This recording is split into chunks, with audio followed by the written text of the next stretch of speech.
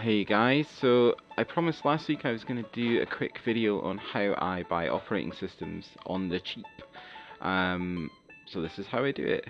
So just to let you know, I haven't paid more than about £15 for an operating system in the past 6 or 7 years.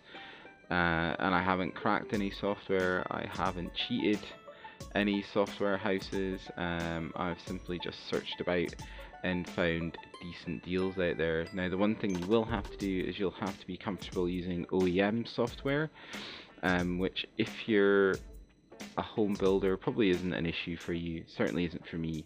It basically just means that Microsoft will give you a limited level of support rather than if you bought the full kit and caboodle for them. So with that out of the way, it's up to you if you're going to do what I do, but I'll show you what I do. So just to give you a quick kind of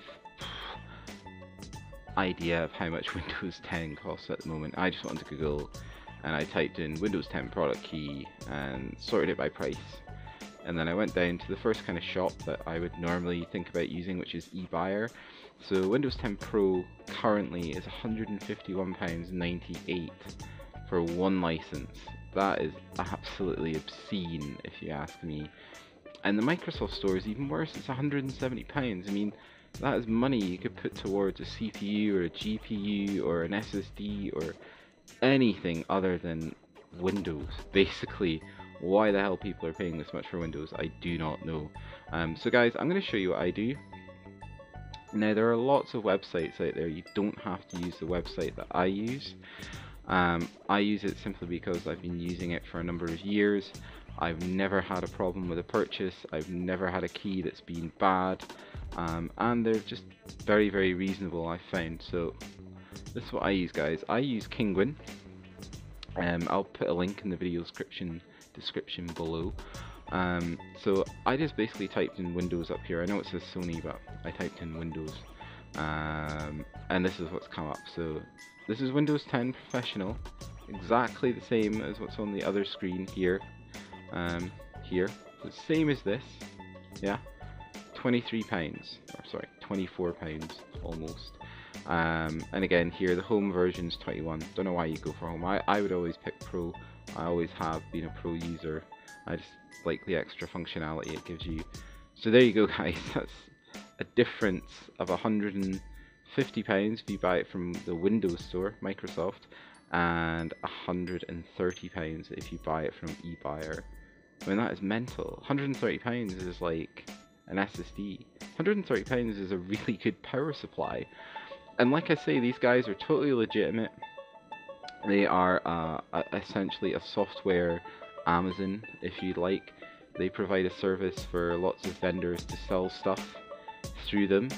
You know, and I've never had a problem. So I'll show you how much I paid for my last copy of Windows 10. I think you get into it this way.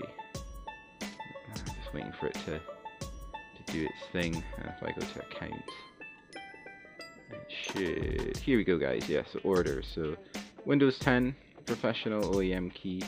If we go along here, let's just have a look. Takes a little bit.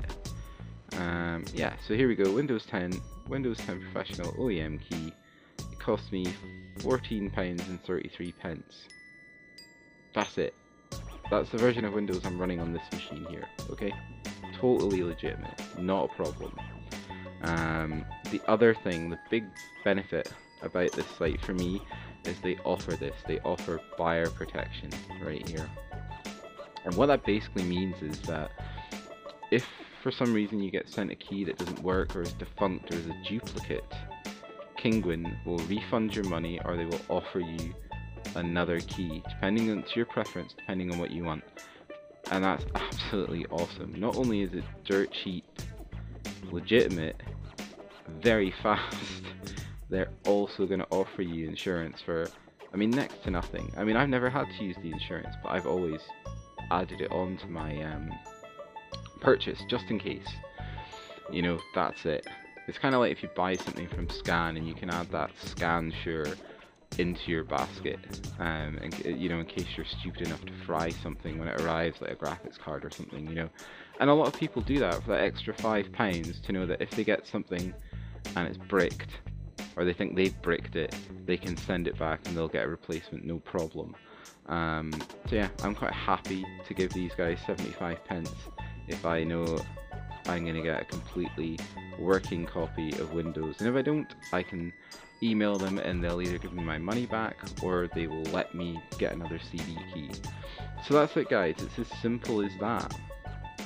That's how I buy software. No fuss. It's not difficult. It saves you a lot of money at the end of the day, so it's totally up to you guys. I can't make that decision for you. I think you'd be stupid not to do this, to be honest. I think you'd save yourself a hell of a lot of money. And I've been doing it for years. A lot of my friends have been doing it for a long time now. And I just think save yourself that money, save yourself that £100 and buy something else that'll make your life better, like a power supply, or put it towards a graphics card, or a monitor, a peripheral, anything you want, really. Just don't spend it on Windows. Don't give Microsoft all that money. They don't need it for a start, okay? So guys, that's it. I'm gonna get on out of here. I hope you liked the video. If you like it, like it. If you dislike it, dislike it. Don't forget to leave a comment. I love your comments. And don't forget to subscribe to the channel for more great tech content. I'll see you in the next video, guys. Bye.